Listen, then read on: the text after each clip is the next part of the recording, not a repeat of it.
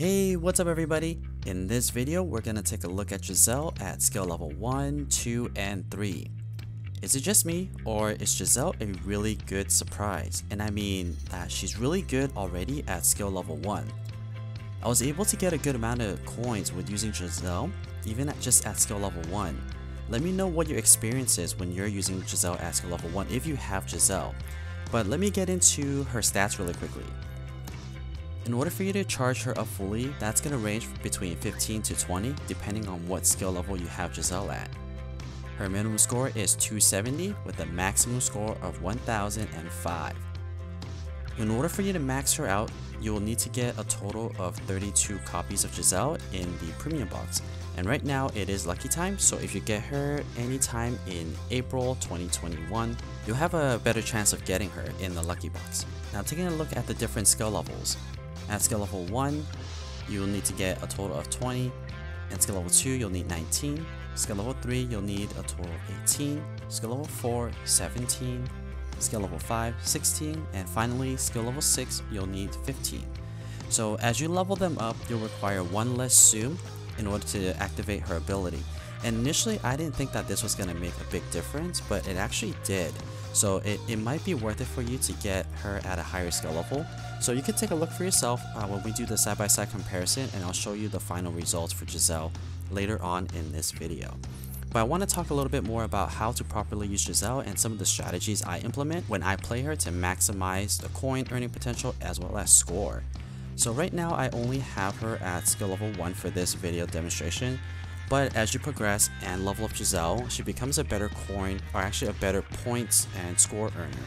So you're going to get a better maximum score as you progress with leveling her up. But she's not going to be one of your top performers. But I do think that Giselle is going to be a top tier for her class.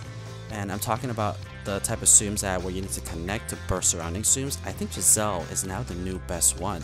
So now let's do a side-by-side comparison and take a look at her. And I also want to talk about the strategy. So when you are using Giselle, what you want to do is try to connect Giselles that are in different areas of the screen. And by doing that, you'll be able to get a longer chain because you're going to clear a majority of the screen. The more you clear on the screen, the longer the chain's going to be. And when your chains are longer, that also means that you're going to get more coins and a higher score as well. So try to connect as many of Giselle as possible. But even if you don't get every single one of the Giselles, it's okay. All you really want to do is you want to try to clear the entire screen by popping a bunch of Giselle in the areas. Now, some of these setups aren't going to be perfect. You're going to have some areas where you won't have Giselle, and that's just going to be the nature of the game. But if you can clear all of the screen, you should be able to completely wipe the screen, and that's about a 40 or so Tsum clear, or 40 or so chains. So try to do that when you can. And also, what you want to do is try to spam the skill button as soon as the ability charges up or gets close to it. Because what happens then is any residual Tsum that you get will go into the next charge. So let's say you need to get a total of 15 Tsums to activate the skill button, and you clear a total of 20, and you hit the skill button before you activate the ability, or while you're activating the ability, the 5 extra Tsum will go into the next charge up for the next ability. So take a look closely at the charge up bars for some of these demo. You'll see that even after I activated the ability, I'll have extra charge ups for the next ability already. So now let's take a look at the coin earning potential and the score itself. So for score right now, my Giselle is still pretty low, but the score is pretty good. It's not too bad. And for score, look at skill level 1. I got 2014.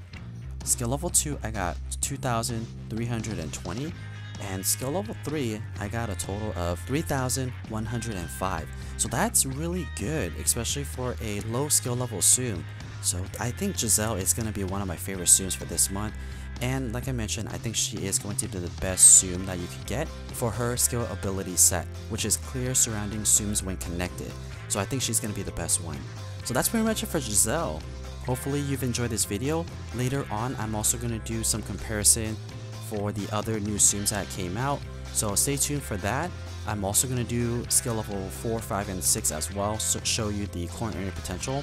So if you're interested in seeing these latest Tsums that come out or leak videos every single month, please don't forget to subscribe to this channel.